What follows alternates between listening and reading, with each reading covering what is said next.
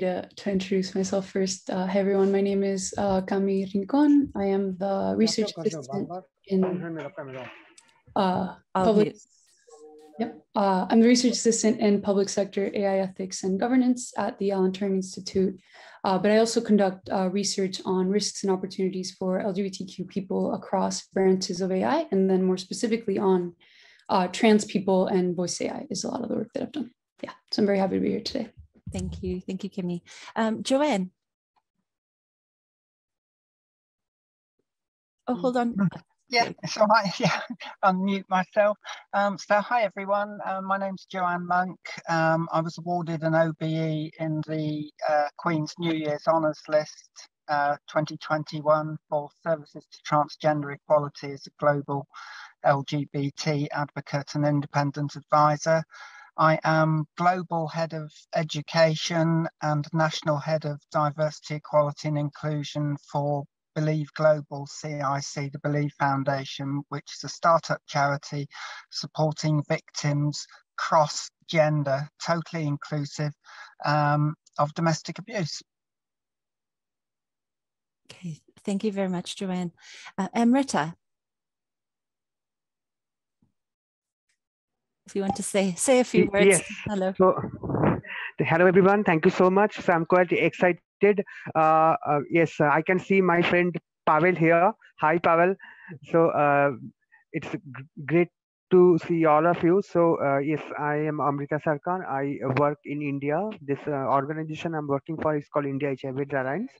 I have almost 20 years of experience working for transgender people and also for the LGBTQ community at nationally and globally. So I'm associated with very much other things. So Becky know that. So I'm not wasting my time. So thank you everyone once again. Thank you. Right, great. Thank you. And George? Hi, I'm George. I am a teacher of religious education in a Catholic school in Leicester. I am a transgender man, and I'm also trying to work with kind of local dioceses and education unions to make sure that LGBT inclusion is fully embedded in Catholic schools. Okay, thank you. And Michelle, I hope you've managed to join us. Michelle, okay. We will hopefully have the panelists join later. Pavel. Hi everyone. This is Pavel Sagolsem. I am a queer feminist activist. I identify as the non-binary femme person. I belong to the northeastern part of India, but I've also worked in Delhi and other parts of the country for about 7-8 years, and lived experience of queer people, gender equality, engaging with men and boys for gender justice, women empowerment are some of my key areas. And I'm also a co-founder of this digital anthology project called the Chinky Homo project, which is also trying to bring in representations and visibility of queer people from northeast of India.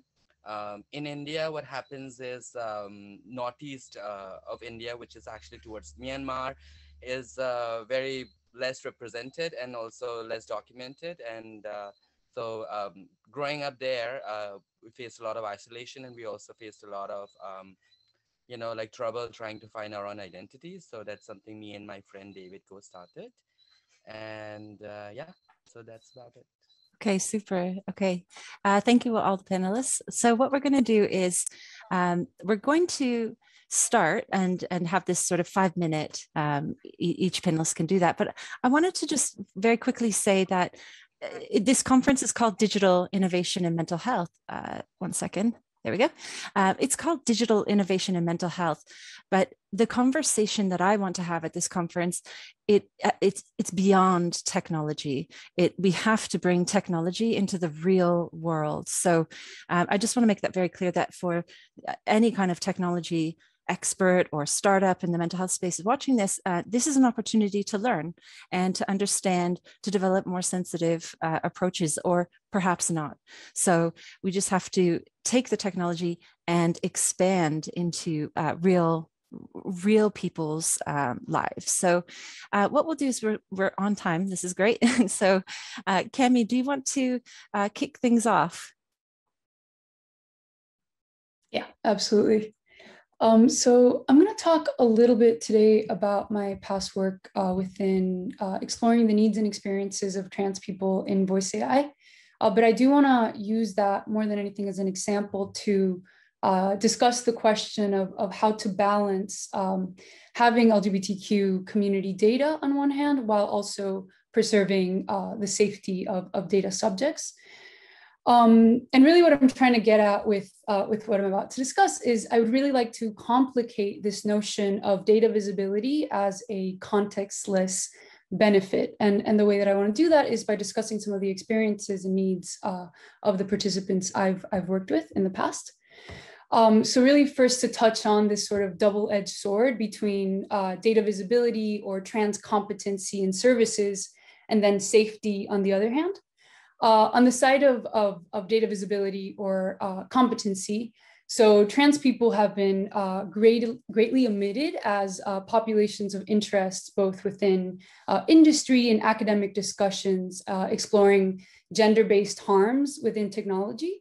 So gender is very much treated as both binary and implicitly cisgender. So when you think about critiques of voice AI, for example, a lot of these focus on the potential impacts of voice AI on cisgender women, not a lot on the experiences of trans and non-binary people. An example within healthcare that might be just easy to illustrate the potential harms of a lack of inclusion or lack of data visibility is, for example, automated invitations for cervical screenings are not designed really to include people that have changed their gender marker on their health record from female to male. So although these people are eligible and vulnerable to cervical cancer, they're not included within this technological intervention, so they don't have equal access. So that's an example of where data visibility, for example, is something that is potentially important and also important to address some of the health disparities experienced by the trans community. Now, on the other side, when we think about increasing data visibility, it's important to contextualize this within the lived experiences of trans people. And at least the individuals that I interviewed, all of them described living in contexts in which they navigate threats to their psychological, emotional, and physical safety on a regular basis. They very much described a lack of support and understanding being the mainstream, with the exceptional safe spaces that they have to intentionally seek out. And this is important to contextualize because when we think about data visibility and safety, a lot of times we're imagining this potential third actor. But actually, there are real legacies of distrust between trans communities and developer communities, as well as trans communities and public sector institutions. So there is a trust that needs to be rebuilt between trans communities and service providers. Now, these sort of risks in safety are present in the physical world, but can also be very much aggravated within the digital world. So trans people very much experience disproportionate rates of online harm, things like doxing. The thing is that trans identities can be weaponized. So an individual's belonging to the trans community in itself can be used as a weapon against that individual. And digital technologies pose a variety of risks that could potentially exacerbate what is already understood as context of high risk for trans individuals, their emotional and their physical safety. Now, when navigating the way forward between this tension of visibility and safety, I think it's important to stress that trans individuals need differentiated security mechanisms. So although these are issues that are experienced by anybody in terms of data privacy, it's important for designers to offer a shift in power relations where individuals don't have to offer their data, but rather have to opt automatically, but rather have to opt into this. And specifically as related to identity, it's important for individuals to be given the agency to personalize their data and for them to be able to go in, modify, delete their data, and ultimately being able to access whatever services they can possibly access without having to share basically anything with developers. And I would pose this as a way to start rebuilding this trust. Now, I wouldn't say that a privacy only or a technological solution would address this bigger issue, but rather within my research, what I find is 4 design requirements. The first one being privacy, which is more or less what I just discussed. The second one is services that address the needs of trans people. Now, if you're going to be asking trans people to offer their data, ultimately this has to be supporting something that is going to benefit or advance their embodied well-being.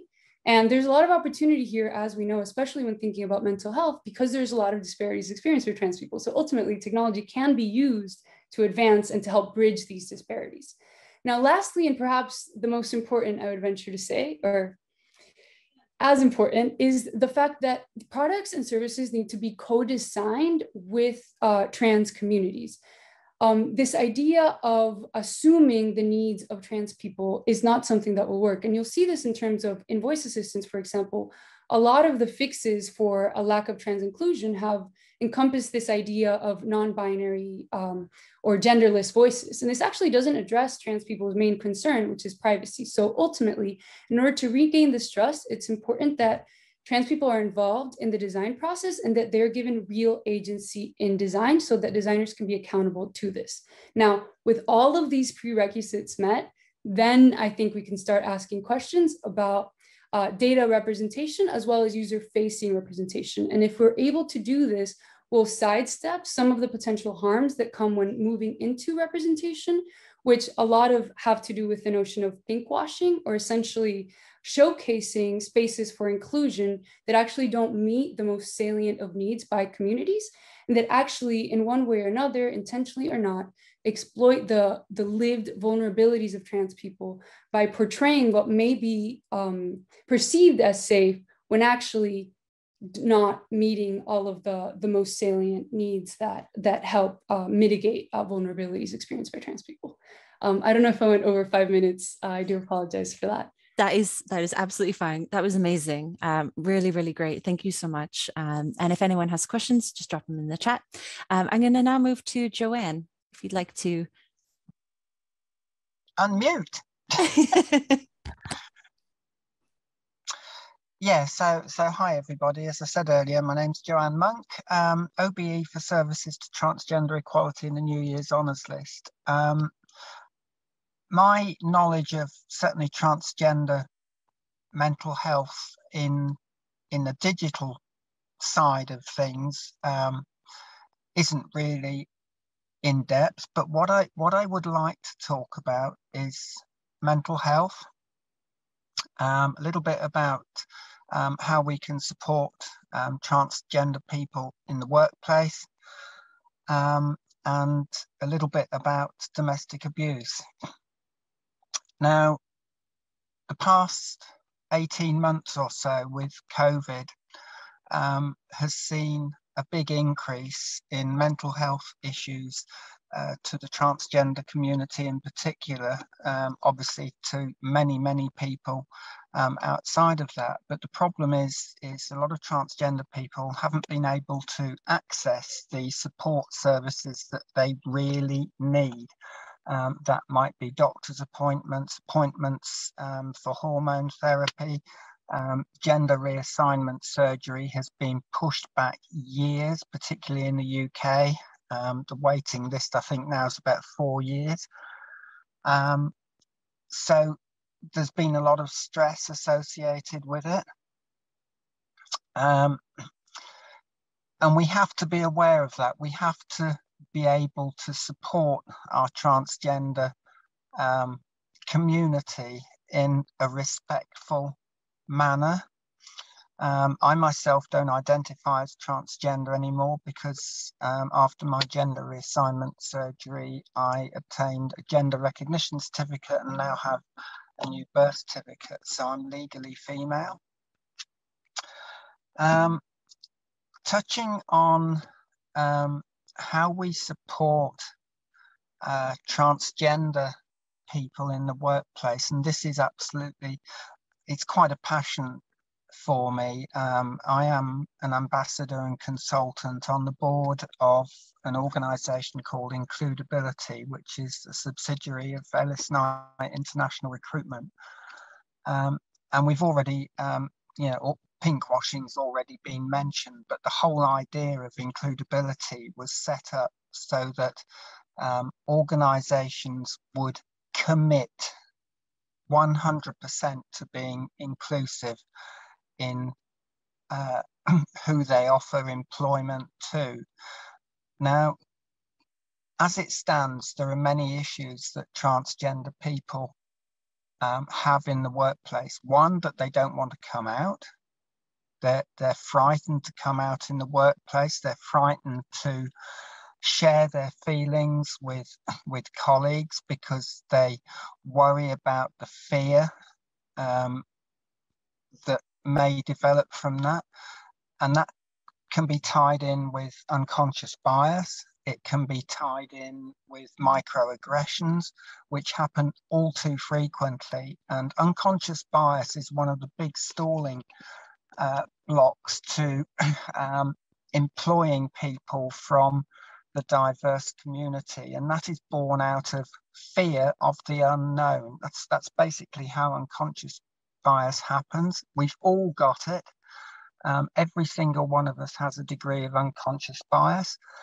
But it can be controlled. So how does an organisation support our transgender community? Gender neutral toilets is an absolute bugbear of mine. They have to be in place.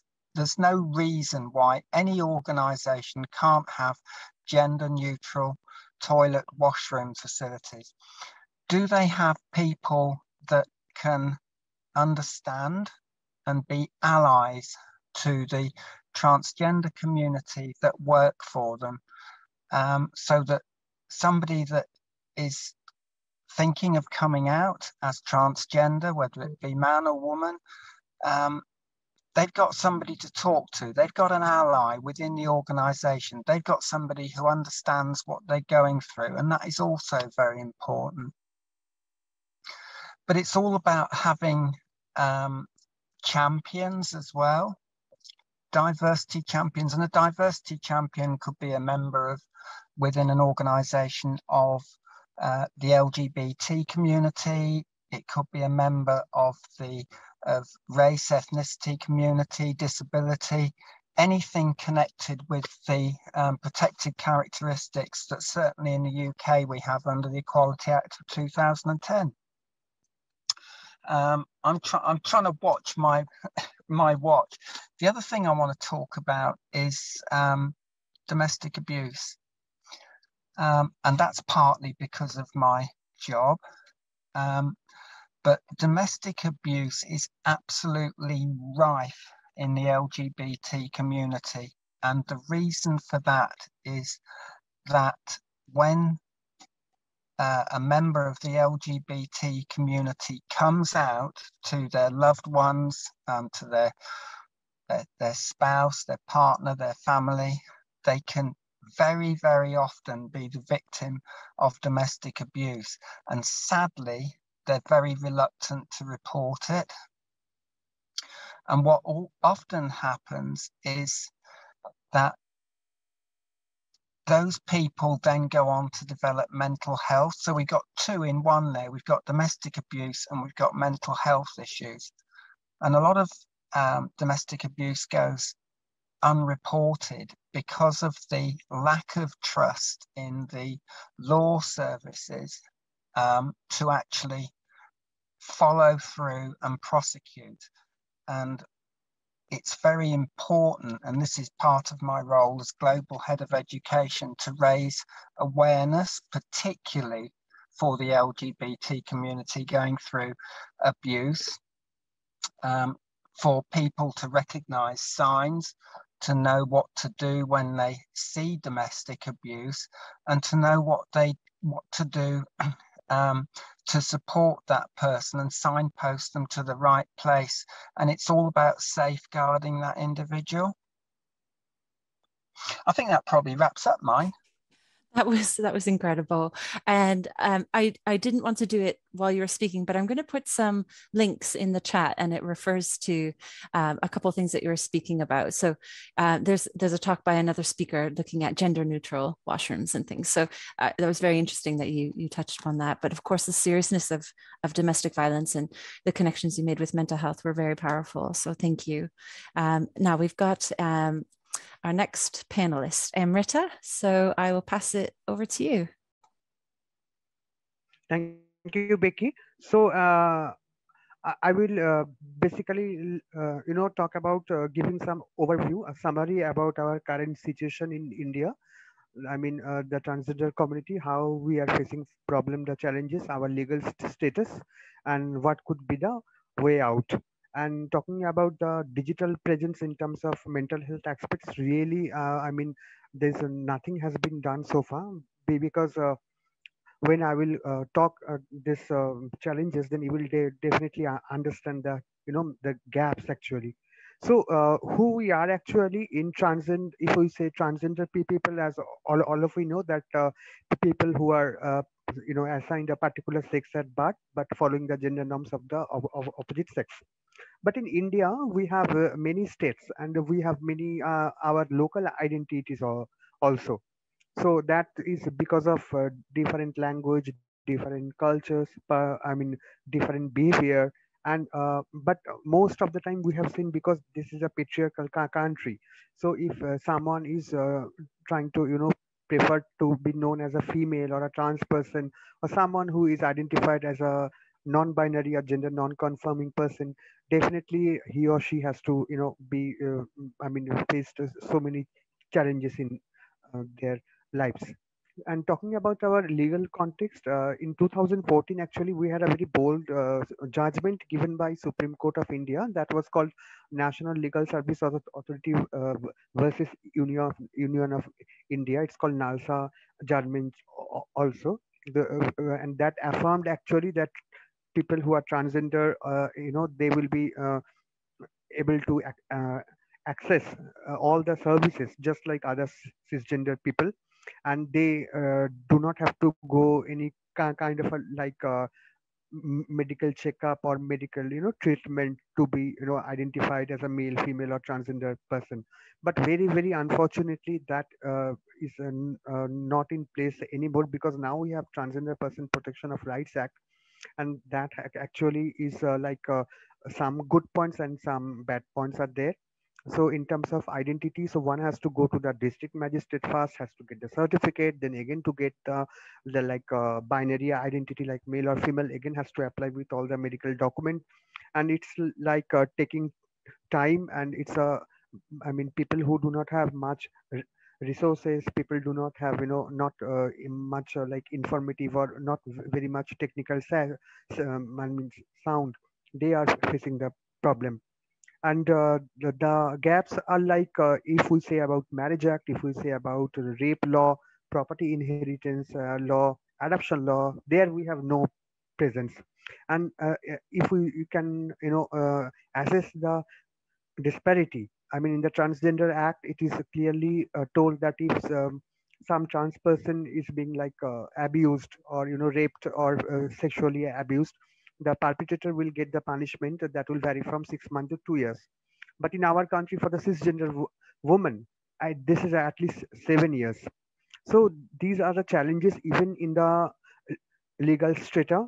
And talking about the other core challenges that we are facing every day, and that is actually hampering our mm, mental health, our physical health, everything.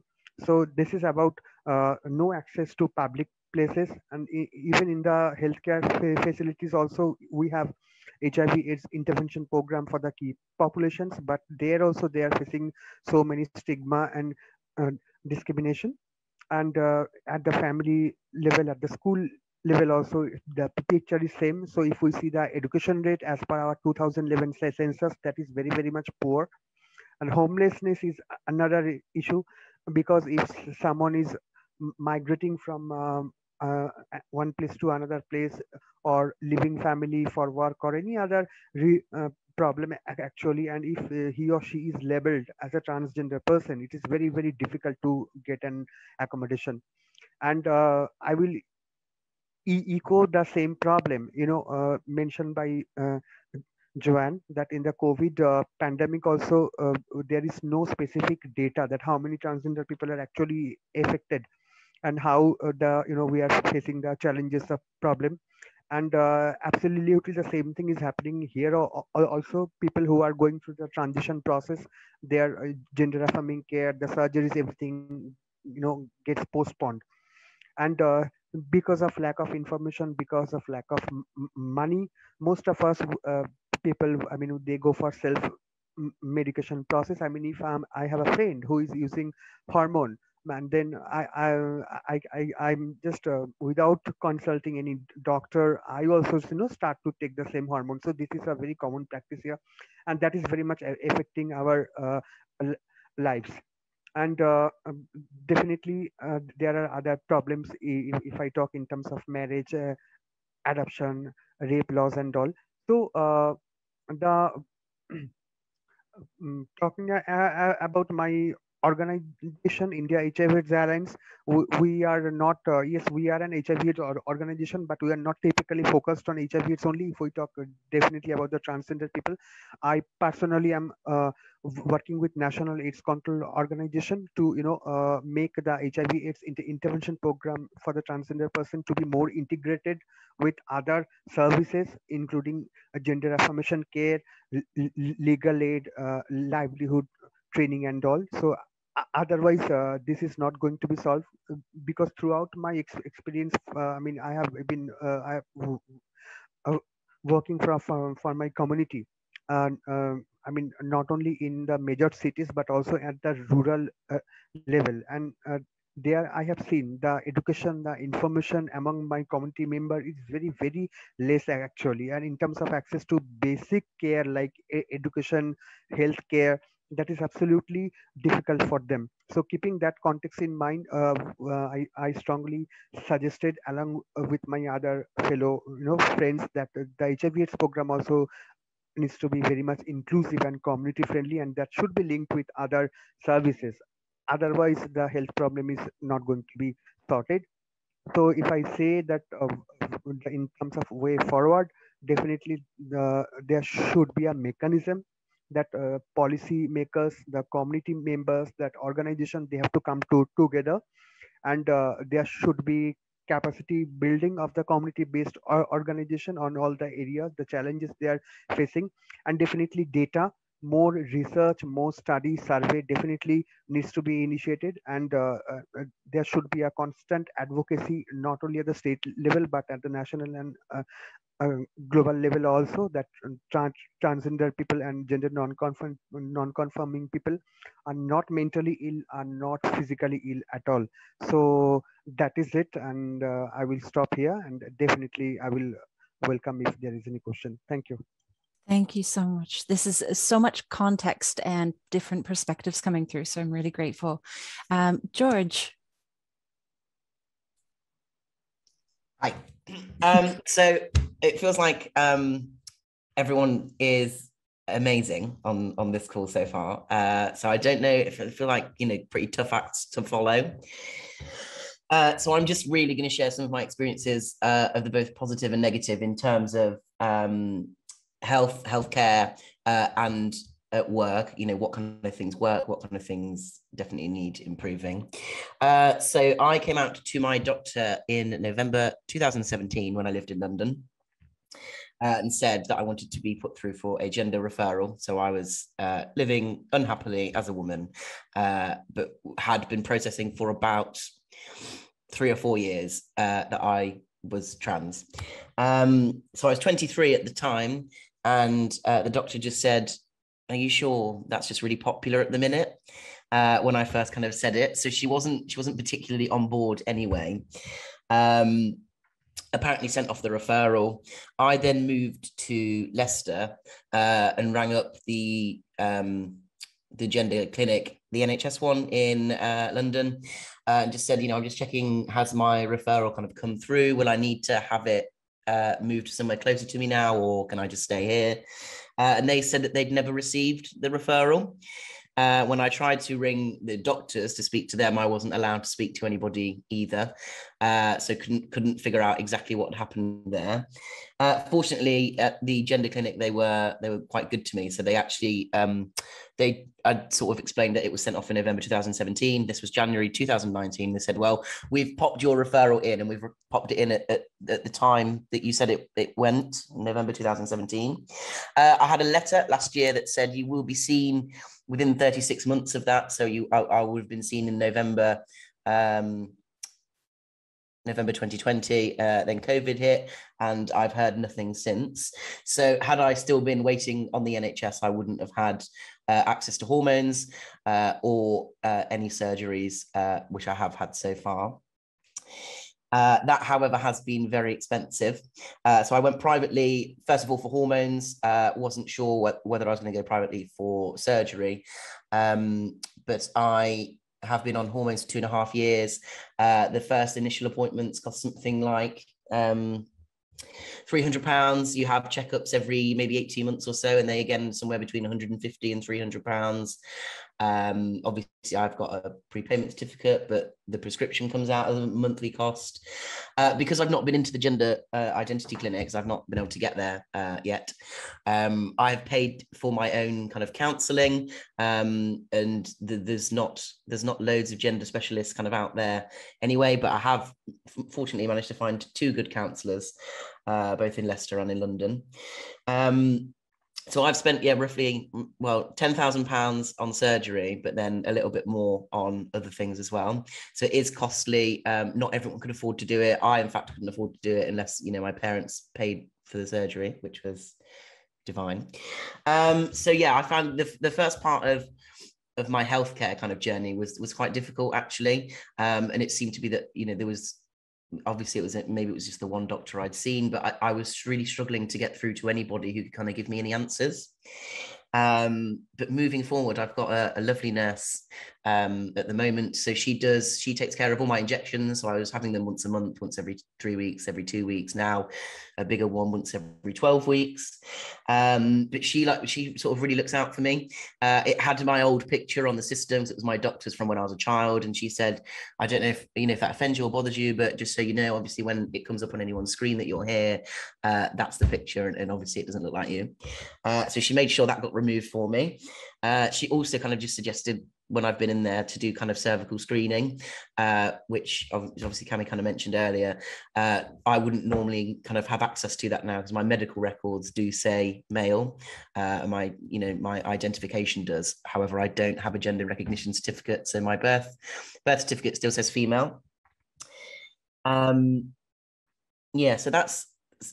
there's been an upside and a downside, certainly to me accessing healthcare, and it's good now, but it wasn't always very easy. And certainly as a newly kind of out trans person, that can be quite worrying when you can't really get through to anything or you can't hear about what's going on.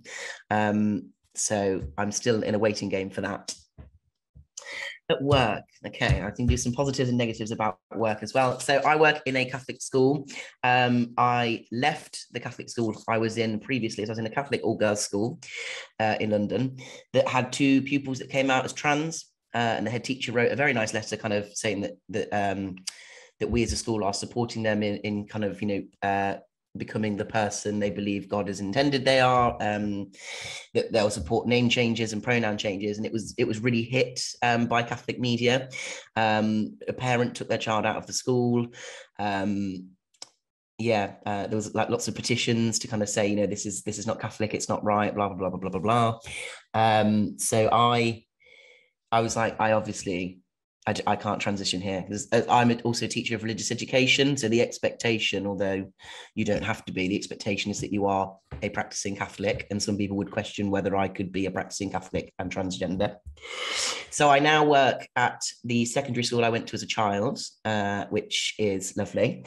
They did say when they took me on, I'd literally just started hormones a month before. I hadn't had any surgery.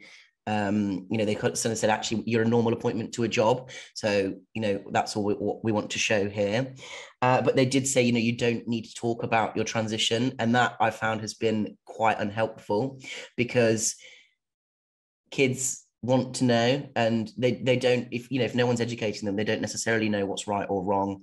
And in fact, the school itself has done a couple of things kind of that could be kind of classed as discrimination, really. So I was told I can't have my pronouns in my email address because it's not necessary. I got a verbal warning for having an open social media account that spoke about my transition. And it was apparently because all staff are supposed to have private accounts, but there are there are lots of the leaders there that had open accounts as well. So it's all kind of, I think it seems really like they want to shut the conversation down, whereas opening the conversation up is the way that things get better for people. So, you know, sessions like this, that probably do me, I think. I don't know. I've not been doing timings at all. So. And I've gotten lost in that. I was completely engrossed. So we're a bit over time, but we're still, we've got plenty of time. So I'm just going to do a shout out. Michelle, are you with us? Okay, then I think what we'll do is go to Pavel, please, if you're with us. Okay, great. Hi, thank you, Vicky, for inviting me, and such a pleasure to listen to all of the people. I think a lot of issues has been really covered. So, you know, it was such an amazing introduction by Cami, and then going on to Amrita and George and Joanne. So, I think I'm going to sort of bring in a bit of my experience and also a bit of learning that I did because I studied gender studies. And also, I'm going to also bring in a little bit of what I experienced as working for the queer community. It's, you know, particularly as a researcher of lived experience. Part of it has been also about access to healthcare, and some just try to just bring it and connect it all. Um, Back when I did gender studies, I came across it was a fabulous time, like just exploring, been questioning myself a lot, been you know, been a good student, so I was able to get into good universities, but somehow I always felt disconnected from whatever I was being taught. I always felt like it was about the other person, and I always had to learn about the other person, and I was really struggling to find like when will I actually get to learn about myself. And still I think even transgender studies is not really there. Even you know, like even the feminist you know, discourses, or even the feminist studies or gender studies still pertain with women and men, and a lot of things has to be done there. That's the first thing I want to flag off. But there's within this ambit of studies of feminist studies or gender studies, you know, we do have that avenue to bring our experience, my experience as a non-conforming person, as a gender non-conforming person, and also got the privilege to also a lot of sort of look at it, although it was a little ill-formed because hardly any literature to fall back on, theories and stuff like that. But yeah, but there was a lot of learning from these feminist methodologies and feminist concepts that I came across. One of them being this thing called social determinant theory. It was part of the gender studies course was on health, and also linking it with governance as well. And and one particular theory we came across was called social determinant of health. So it is not just about physical, of course, like it's not just about like physical imbalance or hormonal imbalance, or health has a lot to do with what the environment that surrounds us, what are the psychosocial factor, the cultural factor, economic factors that surrounds us. It's not just about body and the physiology of it. And that was really incredible because that's where the mental health comes in, you know, because you know, a lot of the mental health symptoms are psychosomatic.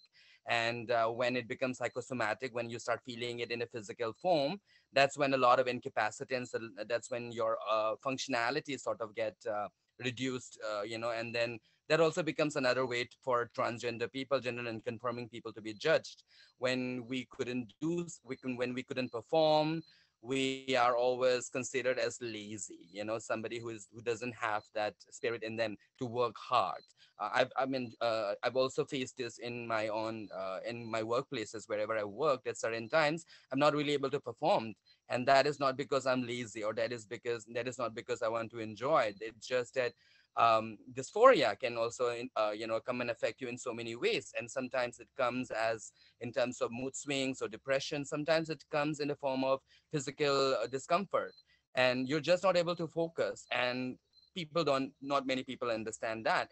However, when I worked in a queer resource group, Nazariya Queer Feminist Resource Group, there was a fair bit of understanding, and it was very enabling. And this is something that I also want to leave behind for people to reflect on. Um, Also, yeah, social determinant theory. So a lot of things, like for example, first, mental health, which has been broadly discussed by other panelists. I'm not going to go into it. But the second thing is also migration, which has been spoken about. But what does migration do unto us is that, why do we migrate? It is for a sense of belonging. People actually confuses trans people who run away from home to really not love family or their culture or their region, because a lot of them also migrate from one city to the other.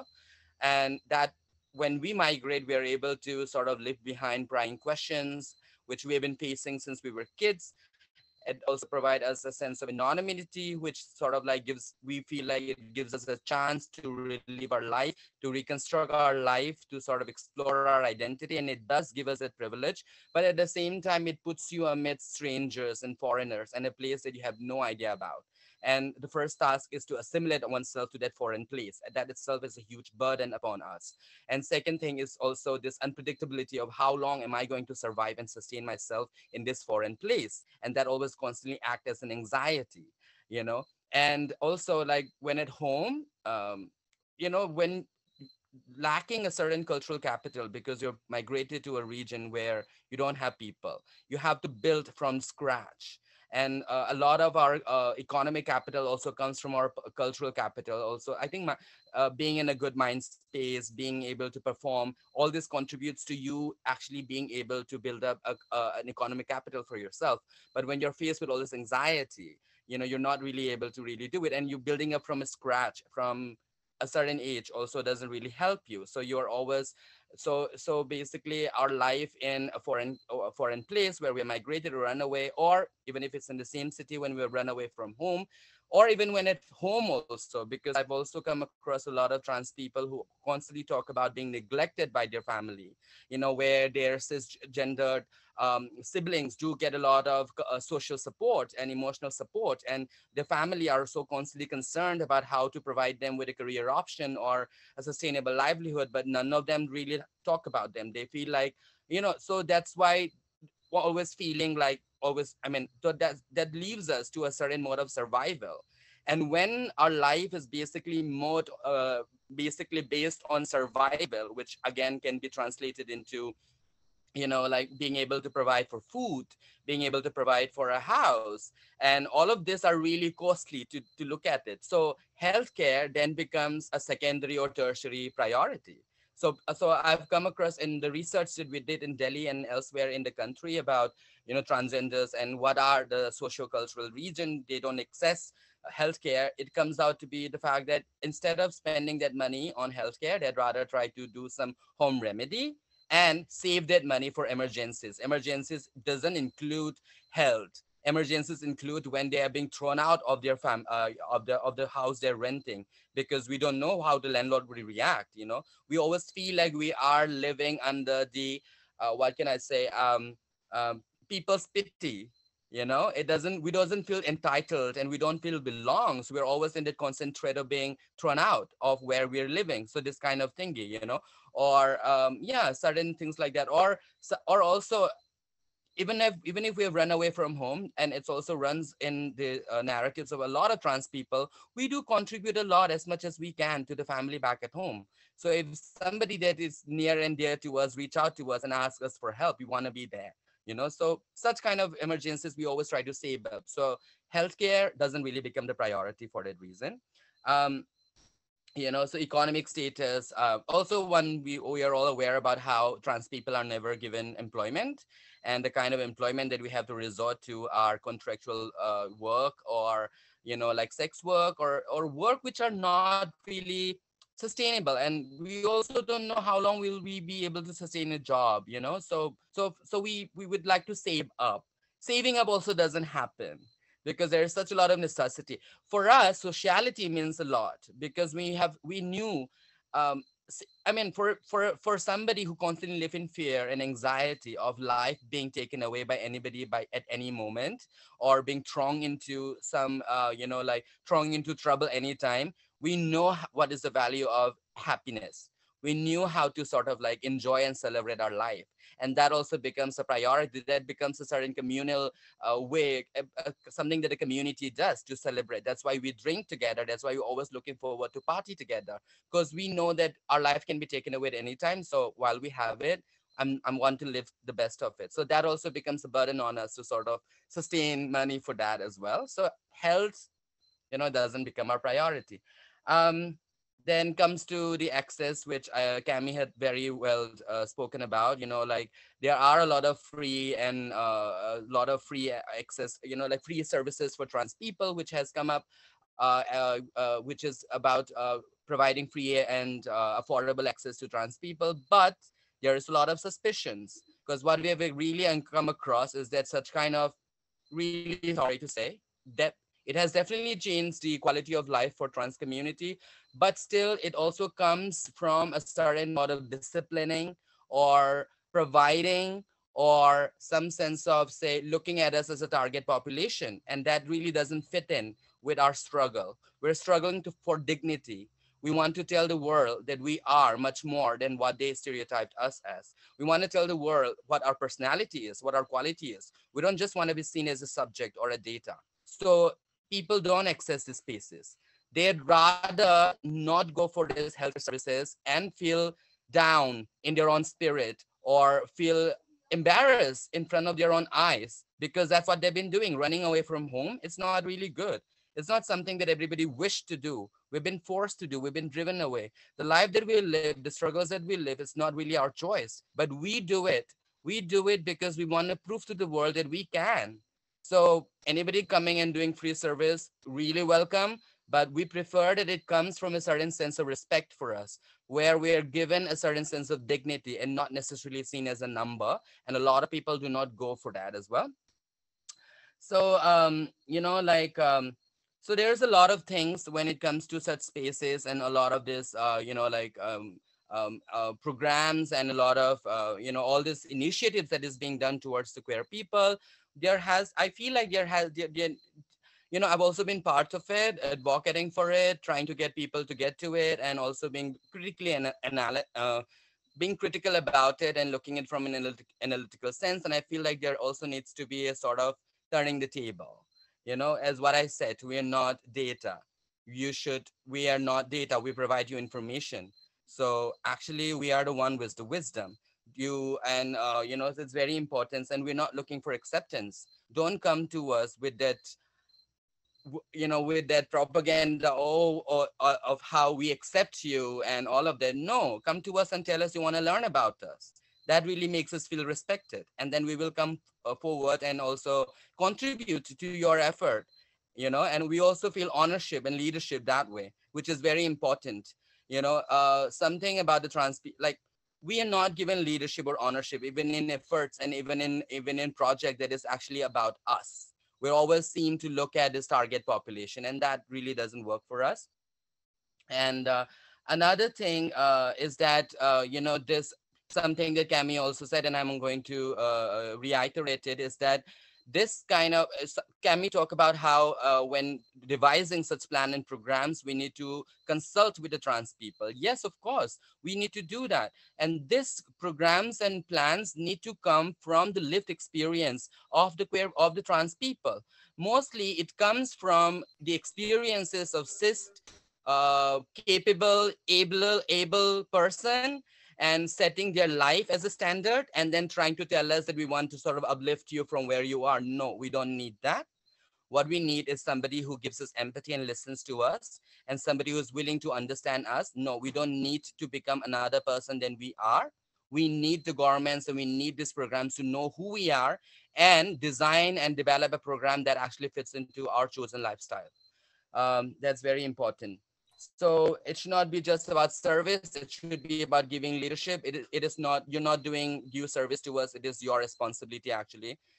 You're not doing any favor, but rather you're keeping up with what is due from your side as leaders, as, program people. Pavel, I'm just sorry to interrupt you, but we're going to be wrapping up the session now. So just if you had a final thought, I don't want to, please continue, but we will wrap it up. Yeah, all right. So I will just end it up. The last thing that I want to talk about is that, mindfulness, what a holistic program, or what a holistic understanding of well-being of our trans people should provide to the trans people, is to allow them to understand the self-care that they need, to allow them to come to a state of mindfulness about themselves, And that basically, as I said, so it has to be about your experience, about your journey, and not necessarily comparing them to other sections of the population.